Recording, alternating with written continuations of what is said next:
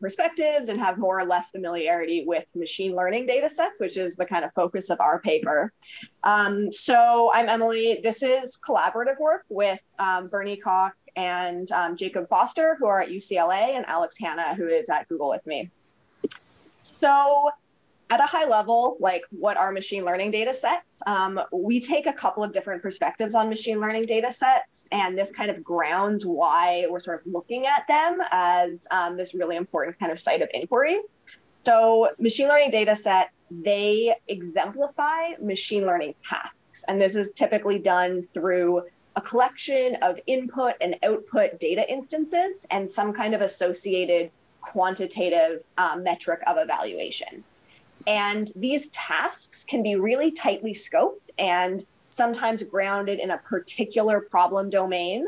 For example, on the slide, I've put a data set that's been defined to support chest radiograph analysis in a medical context. So really sort of tightly scoped problem. But a lot of data sets are really, really broadly scoped. ImageNet, for example, is a data set that consists of millions of images and tens of thousands of categories that each image has been labeled with. And it's been developed to support this kind of generic effort of understanding images and classifying images. So not super rooted in a kind of particular domain or application or type of image. It's really just like, let's try and grab a whole bunch of images on the internet and see if we can build machines to label the things that are in them. The field of machine learning also develops data sets as community resources. This is really common within this academic field. And so data sets are also the primary mode by which models are evaluated and compared. And so in this sense, data sets can be understood as measurement devices.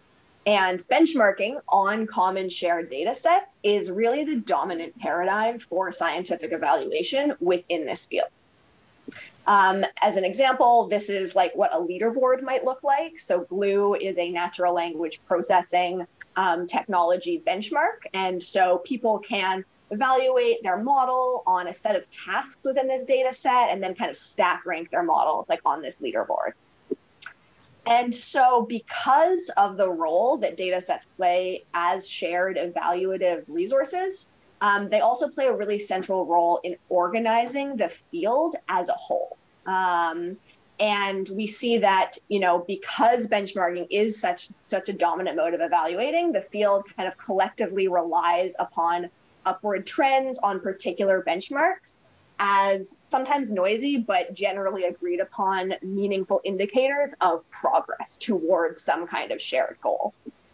And they coordinate researchers around shared problems. So I've brought up ImageNet again here, which was a data set that was developed in 2010, and it became a really kind of central focal point within the computer vision community in 2012, start of 2013, when the first sort of deep learning model started to outperform all the other models. And so the field really coalesced around this particular benchmark data set as this core place to evaluate their models, test out their models, compare one another.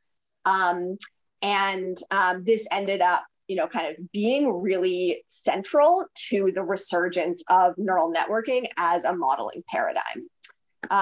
So this basically brought us to pose some questions, which was, you know, how concentrated are machine learning task communities on different data sets? And like, has this changed over time? How frequently are machine learning researchers borrowing data sets from other tasks? How frequently are they grounding data in a particular domain? And we were also interested in what institutions are responsible for major machine learning benchmarks sort of in circulation. And these are like big questions that sort of require large scale empirical analysis that kind of spans the whole community. And so we were really happy to find this online repository called Papers with Code. And Papers with Code hosts data sets and benchmark metrics associated with data sets and all sorts of different papers. And they're organized around different tasks. So medical image analysis might be one kind of high level task. You know, natural language processing might be another high level task. And then there were sort of subtasks in there. And so we relied on this online repository as a kind of proxy for how the field as a whole is working with data. It's not a one-to-one mapping. It doesn't capture every single data set in rotation in the community, but it did offer us sort of a starting point to examine some of these big questions about how data sets are being developed and used and reused within the field. And so just as an example of something that we would look at with this repository on this slide, I've shown a data set called CFAR10, and this was originally developed for image classification. And so this sort of dotted line arrow going up to the top here shows a whole bunch of different papers that use this data set to evaluate their image classification models. And we see this kind of benchmark chart kind of, numbers kind of going up over time. But this data set has also been taken and used sort of more recently as an evaluative model for image generation. And so here we see a whole other machine learning task that's formulated around a very different problem using the same data set. And we again see this kind of benchmark chart. So this is sort of like what we were using this papers with code repository to examine. And just at a high level, a couple of things that we found, which I think will be interesting to return to in the discussion, is we found data sets are very regularly adopted from one problem domain to another. So for example, on this slide, I've showed data sets that are used to evaluate image generation models. So these are models that try and synthesize images that maybe represent people's faces or objects or street landscapes or something, but they're basically producing images that try and have some kind of structure. And the data sets that have been used to evaluate these kinds of models have predominantly been designed for other tasks. So designed for facial detection, for scene understanding, for object recognition, and so on. So that's what we mean when we say a data set has been adapted from another problem domain. And then we also found that research is very highly concentrated on just a small number of data sets overall. So researchers tend to kind of return to the same data set over and over again. And this makes a lot of sense because in order to publish a paper within the field, people tend to, need to compare against an agreed upon sort of standard measure.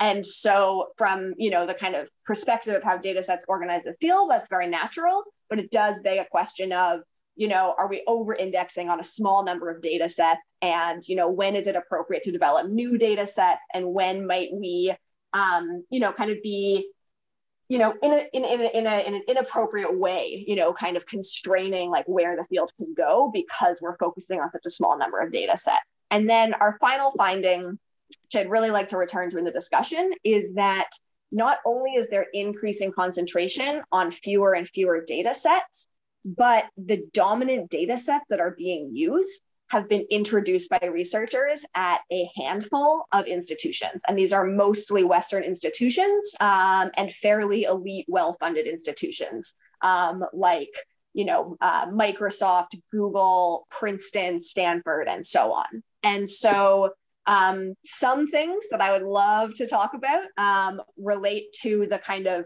scientific validity implications of these findings, as well as the social inequality findings here. And these are sort of, at least two dimensions of the problem. There's probably many more.